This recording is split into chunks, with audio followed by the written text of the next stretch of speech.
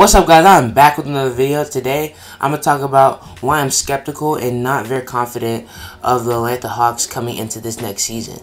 They made a lot of moves, a lot of interesting moves that improved their team, but it's a lot of offensive moves and not a lot of defense, and that's one of the things I'm skeptical about. And also, it's a very deep roster now, and somebody's going to get lost in the sauce, and I'm very interested to see who is that person that gets left out and doesn't have the production they think they're going to have. They signed a lot of big contracts, a lot of money that was spent in this offseason with Danilo Gallinari and Bojan Bogdanovic. They drafted Onyeka Okongwu. What does that mean for Clint Capella? And with all these moves, what does it mean for the two top 10 draft picks that they picked in last year's draft, Cam Reddish and DeAndre Hunter? Does it stunt their growth as players?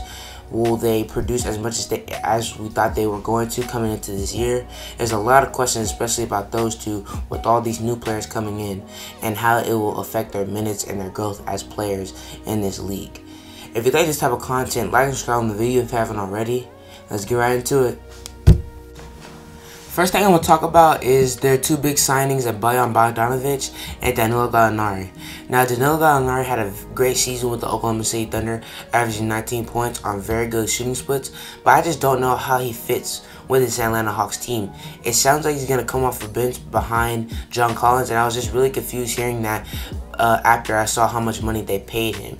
It's just really weird that they paid that much for a bench player, and I feel like they could have got a cheaper option or somebody in the draft or something different like that. And it's just a lot of money for him to be coming off the bench, and he doesn't really need he doesn't really provide what you guys need off the bench for that power forward spot. They need more of like a defensive player or a catch-and-shoot player at that position. Danilo Gallinari is a good catch-and-shoot player, but he plays zero defense whatsoever and is a liability on that side of the ball. But all in all, he's a really good scorer, a really good shooter, so he's a good addition to the team. But I really didn't think it was what they needed at the time. Now, Bojan Bogdanovic is a great player as well, a good scorer and a decent defender to be alongside Trae Young. But I feel like that was Cam Reddish's role that he was going into. Cam Reddish is a very good perimeter defender. You can see the traits and the potential of him on that side already, and you saw him getting better as a scorer at the end of the year when he got a little bit more opportunity. So it was really confusing to see them go out there and match the offer sheet that the Sacramento Kings put out there for Bojan Bogdanovic. So that was really weird to me as well. I felt like the Bojan Bogdanovic one made a little bit more sense than the Danilo one because he plays decent defense as well.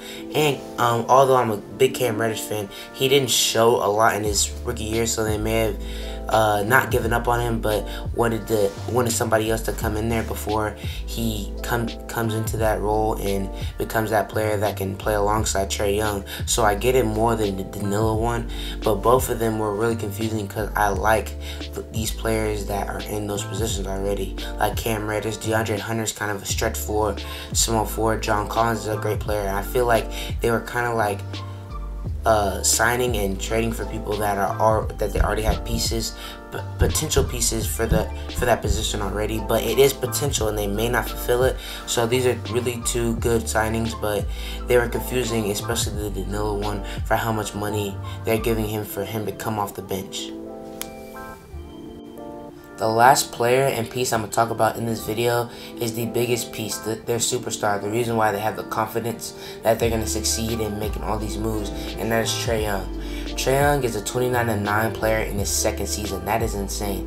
He was an all-star starter in his second season. I know the East was a little bit weak, but you still can't take that away from a second-year player. You know what I'm saying? So Trae Young is a great player, but what I'm looking for from him is being a little bit more of a leader. I don't know how good of a leader he was last year in that Atlanta Hawks locker room, and you can't expect him to be a great leader.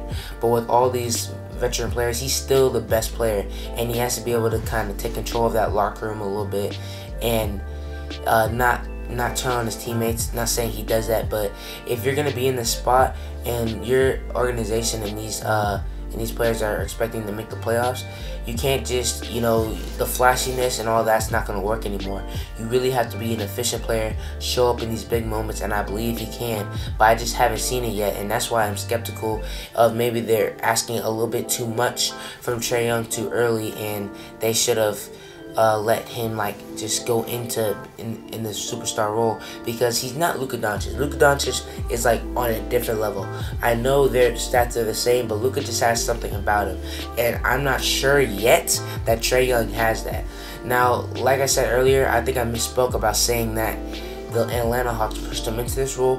Trae Young wanted this. Trae Young wanted to be the star, wanted to be in the playoffs fast. He wanted the Atlanta Hawks to make moves in his second year. Not many young superstars ask for these moves to be made so early, so that may be something to see, and that he's ready for this role. He's ready to be in the playoffs. He's ready for big winning moments with this Atlanta Hawks team, and if he is, the Atlanta Hawks are going to be good.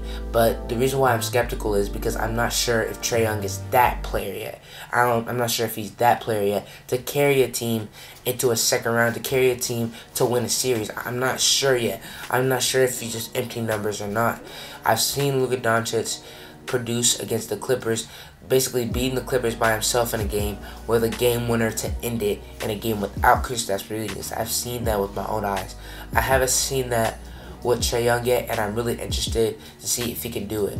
I'm interested to see if he can push his team into the playoffs, because Danilo Gallinari is cool, Bojan Bogdanovic is cool, John Collins is cool, Cam Reddish, all these players that I've talked about. But none of this is even possible. Their GM wouldn't have even done any of this if it wasn't for Trae Young, because Trae Young is a generational type talent in the Atlanta Hawks' eyes. So I'm really excited to see if he can step up into that role or not, and if he just flutters out and does not do very well in his first time in some actual winning basketball. So Trae Young is obviously the biggest piece of it, and I'm really excited to see him and the Atlanta Hawks play next year. Alright guys, that's all I got for you guys today in this video. If you like this type of content, like and subscribe on the video if you haven't already, and I'll see you guys next time.